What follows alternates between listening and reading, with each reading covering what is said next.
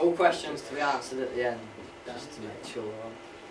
Basically, our role is to look after everyone's welfare when they're machining. Basically, when they're just in the workshop, so when they're machining, filing, doing any process, even marking out.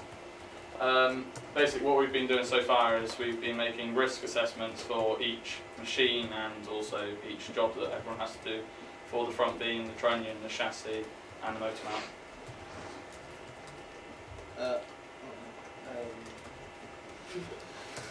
Basic safety gear. Safety goals. You use to protect eyes from sharp swarf, which is basically kind of like sawdust from wood, but metal instead. Why? This is to prevent further medical complications such as MRI scans or CT scans.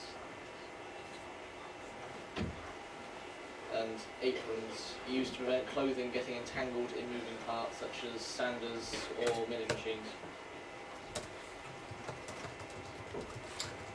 If you're ever unsure about a certain process, or if you don't know what certain safety equipment you need to wear while doing a certain process, you can just come and ask any of us and we'll be able to help you. But there should be like posters up that will tell you what you need.